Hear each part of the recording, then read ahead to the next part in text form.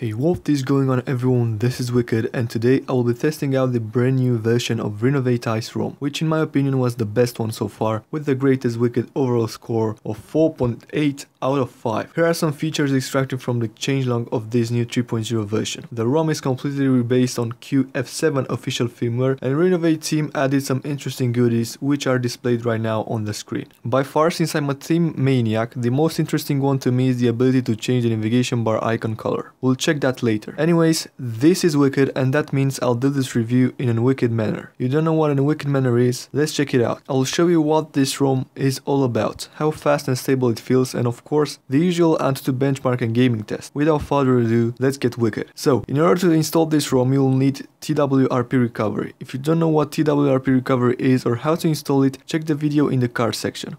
Of course, the first step of getting this new version installed is to get into TWRP. A little disclaimer, currently I'm running RENOVATE Ice R100 nightly release. Although I wouldn't ever recommend flashing a new ROM without wiping the data, since bugs may occur and so on and so forth, this time I will try and dirty flash it over the current ROM, since it is still a RENOVATE Ice 1, and see how things will go. So, no wiping this time into TWRP. Anyways, if you're coming from another ROM, I recommend you to wipe your device before flashing a new ROM. If you want to back up your current configuration and restore back later, of course, check the video in the card section on how to do it.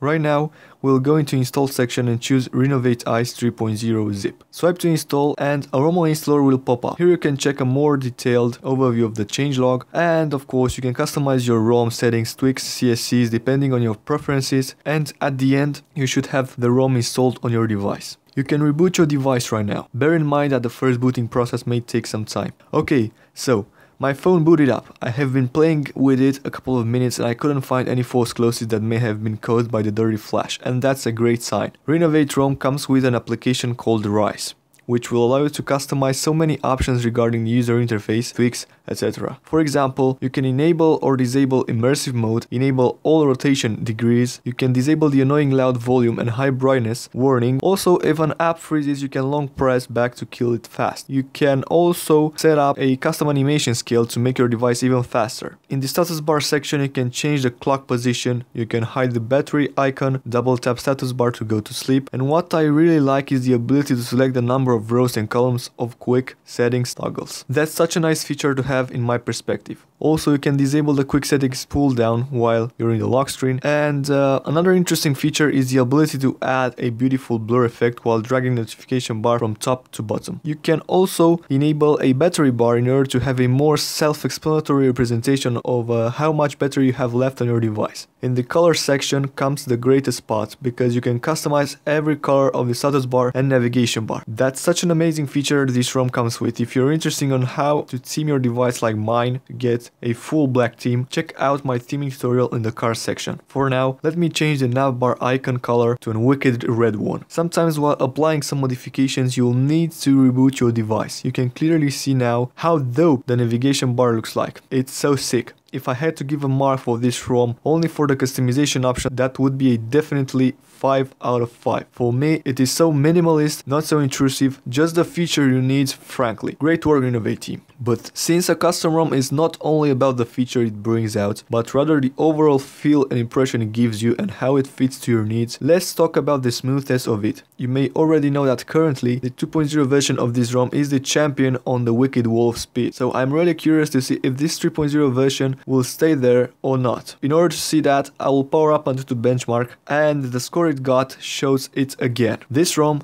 is a beast. We have again a new champion on the wall of speed, the RENOVATE Ice 3.0. To be honest, the ROM is really fast and smooth. I had no problems or whatsoever with it. Let's talk about gaming performance. I had a lot of comments telling me that I should start testing gaming performance on a more GPU intensive game. So I went for Need for Speed No Limits, and the initial gameplay went smooth and fast, no hiccups or whatsoever. So I read the XDA thread and saw that many people complain about a camera bug, more precisely the panorama mode. I opened up camera app and panorama mode was nowhere to be found. Now, this could be caused by the fact that I didn't freshly install this update, so I wouldn't get further into that problem. On the official thread though, there are people again complaining that there's still a bug with it in this release. Apart from that, I couldn't really find any bugs. The ROM packs beautiful features, beautiful theming, and if the Wicked score I gave to the 2.0 version was 4.8 out of 5, this 3.0 will get 4.9 out of 5. I don't know about you, but for me, this ROM is absolutely close to perfection. I hope that in the future releases there wouldn't be any bugs and the speed and smoothness will remain the same, along with the battery life. Again,